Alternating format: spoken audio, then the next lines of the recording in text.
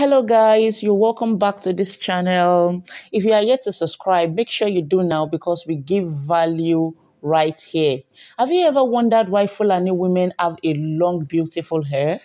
Fulani women in Nigeria have been meticulous about the health of their hair for many years and have used a variety of different herbs from bushes in the forest. The Fula of Fulani people of Africa are nomads, and the women are known for their long, beautiful hair because they take a lot of pride in it. Fulani, also called Fulbe tribe, are scattered throughout many parts of Africa, mostly in the West Africa, from Lake Chad in the east to the Atlantic coast.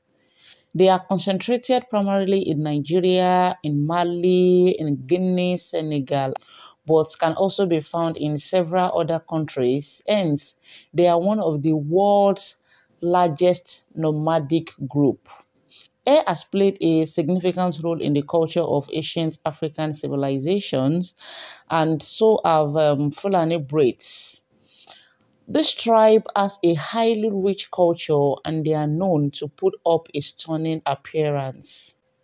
In the olden days, Fulani women keep a long hair as an indicator of their wealth, their social status, their marital status, and religion. The more it was decorated with beads and shells, the higher the status of the Fulani woman. A lot of people have argued that Fulani women got their long hair from genetics and nothing more. But is it really genetics? We would have solely relied on this assumption if there are no other black women these days who once had a short, scanty hair and now have a waist-length hair. Some of these black non-Fulanis do not have parents or grandparents with long hair. But what happened is that they eventually got it right with their hair. I do believe that genetics is a factor. However, I am more confident in the belief that it is a lot more than genetics. If your genetics favors you to have a long, beautiful hair and you do not follow the 10 commandments of Afro hair, which I have made a full video about, you will continue to lose all the hair you are growing and the length of your hair will be stuck in a particular length forever.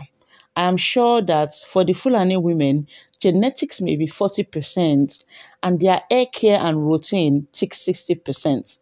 Let me know of what you think about this analysis. Well, this is my stand because length retention equals hair growth. So let's see the routines of some of these Fulani women. One thing the Fulani women do not miss out in their hair care routine is moisture, which is the most important aspect of hair care. Many of the local Fulani women do not have access to moisturizers and expensive products. What they do is to improvise. Here is a Fulani woman using manshano, that is cow ghee, in preparation for her hair treatment. So what they just do is to mix cow ghee and some herbs and then paste this on their hair and let it sit on their hair for a long time. They either mix the herbs with some oils or butter, such as manshano, which is cow ghee, or shea butter. So what they do is to apply this mixture all over the strands of the hair and thereby put the hair in protective styles afterwards. So this is just some of the commandments of natural hair.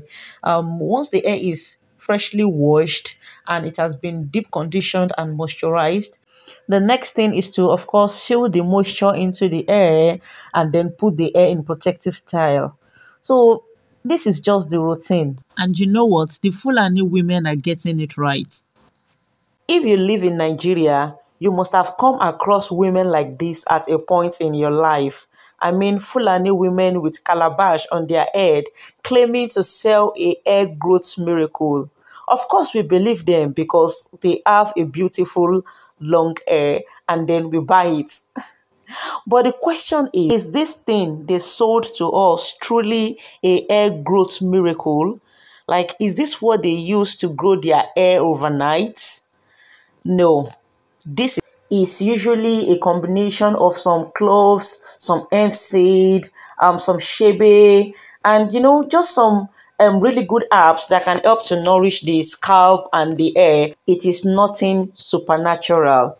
I remember buying this then and applying it on my scalp directly, and my scalp was literally on fire. Like it was itching me terribly bad. And I later realized that these herbs sold by those women should be infused into a butter or an oil, just like you are seeing. So it is not a supernatural herbs that will grow the hair overnight. You have to infuse it into a butter and use it the appropriate way. Look at how the Fulani women use the herbs. What they do is to infuse the herbs into any oil that they lay their hands on, or shmashano.